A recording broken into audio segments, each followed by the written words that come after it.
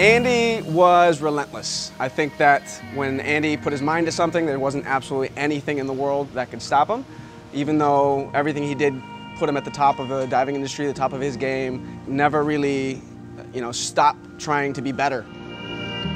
I think for Andy, a lot of it was about adventure and exploration. He loved his technical diving, his rebreather diving, and he was always looking for that next challenge to push himself a little bit further. And I think through that, he inspired a lot of other people to do the same thing. Diving was everything. I mean, he was an incredibly passionate diver. He was always curious about what more he could learn about diving and then pass that on to others. I think that was his real gift.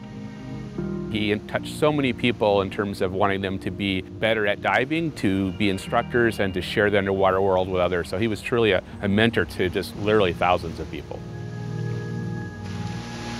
Andy was so special to a lot of us because he really cared about all of us on a day-to-day basis. He was enthusiastic in not only being our boss, but being our friend and our mentor. And Andy was just a really special guy when it came to making you feel important and making you feel like he always had time for you. Yeah. Cece? Yeah. Rory? Yeah. Ali? Yeah. Manny? Yep. All right, we're all here. And One of the things I think made Andy so special is that he was truly a bridge builder. He never saw competition as a distractive force. He always saw it as something that just could potentially lift everybody up if you work together.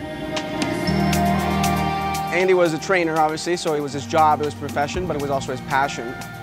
Through diving, Andy made his family, his friends. So beyond what it meant for him as a job, it was a way for him to connect to people.